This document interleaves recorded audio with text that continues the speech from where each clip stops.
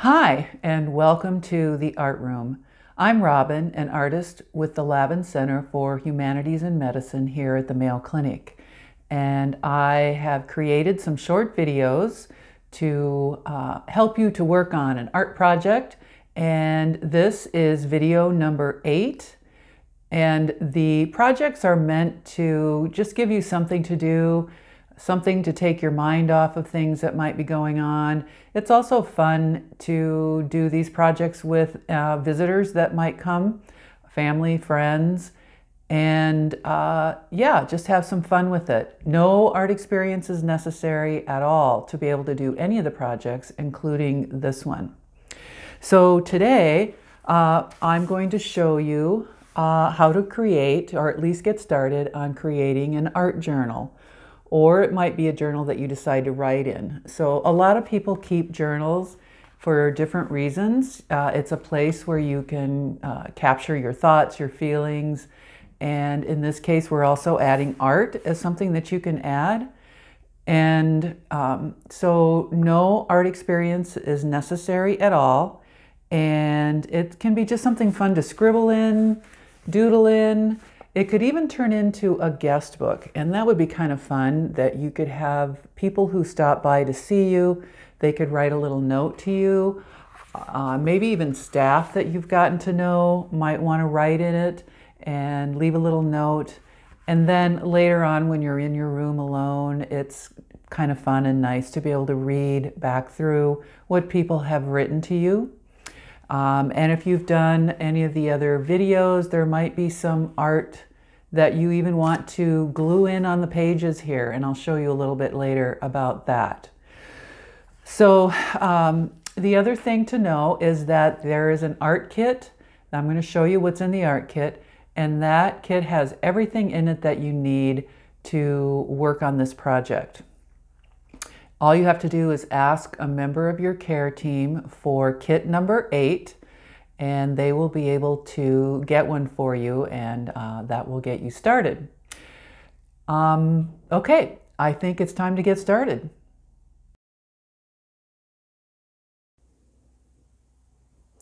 Here are the tools that you will find in the art kit.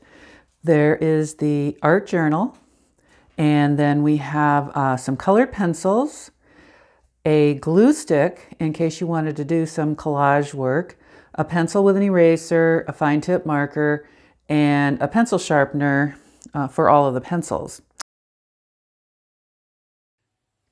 So the first thing that we're going to do with our journal is to put something on the cover, something that is inspiring to you, or maybe there's a theme or a topic of some kind that you want to put on the front.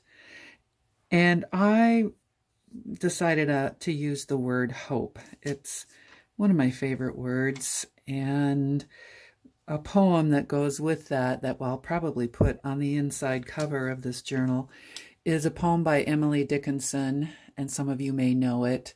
And one of the verses is, "Hope is a thing with feathers that perches in the soul. It sings the song without the words and never stops at all." I just love that poem because it's about keeping on no matter what. And so thinking, of course, feathers. Hope is a thing with feathers. It makes me think of birds, and cardinals are my favorite bird. And so I decided that I'm going to do a collage on the front of my journal. You can use a photograph. You can find, if you have a magazine of some kind, find a picture or whatever you want to put on the front. So I'm going to do the collage, and I already tore this out. I like torn edges better than using a scissor. You can use either one. I think I'm going to tear this even further, just tear it more around the image of the bird instead of making it square. And yeah, just however it looks good to me is how I'm going to do this.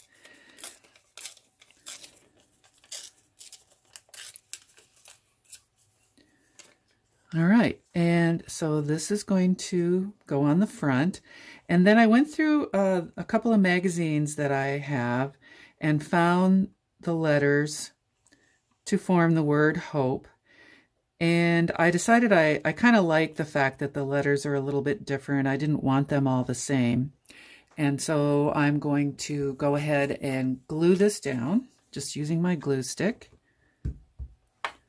Let's see, I should probably do that over here so I don't get too much glue on the front of the journal. So make sure you get it on the edges. Oops. And then position it where you want it on your journal.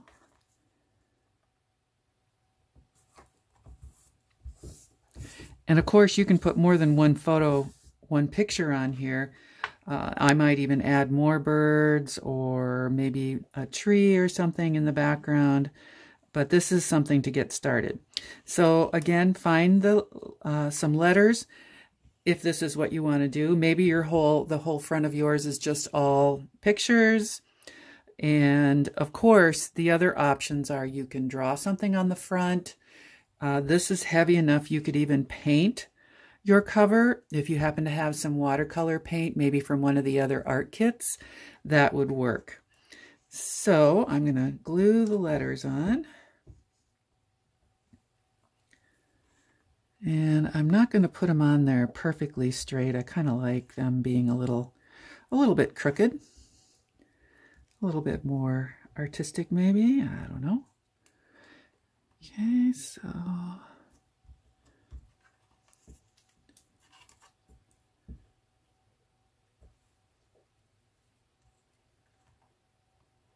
I had found some letters that were almost all the same, and when I put them on there I thought, oh, that doesn't look as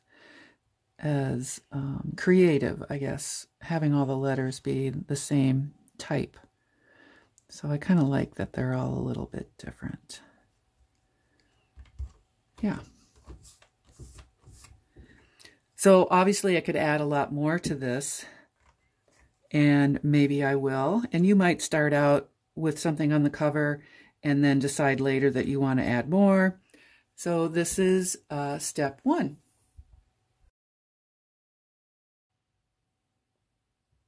So on the inside cover, after collaging on the front, I decided to write what hope is to me.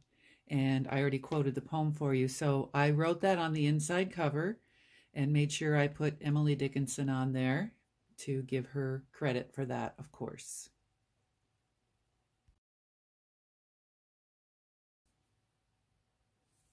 So one thing that you can do is just create doodles on your page. And how you would do that is just place your pen anywhere on the page and just start drawing circles, doodles, go across both pages if you want to. Just doing whatever you want. Maybe you want to do some spirals, and just keep going as long as you want to. Don't lift your pen from the paper, just keep going. And you don't have to make everything circles. You could make some squares, any kind of shape you want, really. And then when you're finished, you can, like over here, I'm going to go ahead and connect this line so it's all together, making one large image. You might even look at this and think that you see something in there, maybe a face or an animal. You never know what's going to come out of this. And you can always add more if you wanted to do more around the edges. So then I'll show you how you can do the next step, which would just be coloring it in.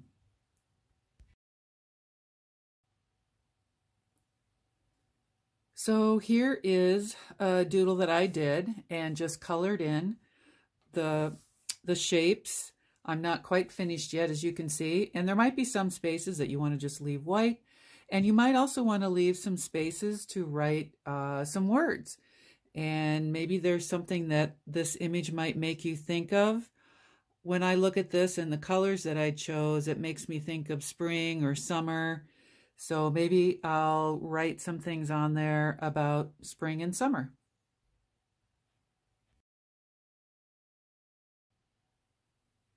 I started coloring a little bit more, and I did start to see a bird figure here. I guess it's in keeping with the theme that I have from the cover. And so what I did is I took the black colored pencil and just outlined the shape of what I thought sort of looked like a bird.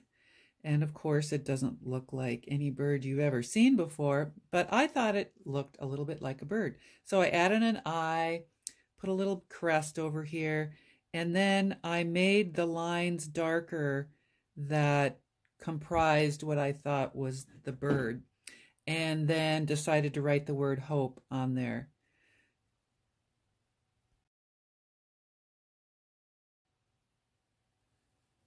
Something else you might think about if you've, like for example, if you've done kit number 2, which is the Zentangle project, and you have these little paper tiles that you've created, you could think about just gluing them into your journal. And maybe there's something you might want to write over here. What do these designs make you think about? Or of course, you don't have to put anything at all, or you could put 4 of them on here. It's kind of a nice way to keep all of the Zentangle patterns that you've created. Also in kit number 6, video number 6, we use scratch boards, and you could also glue those inside. So there's lots of different things that you can do.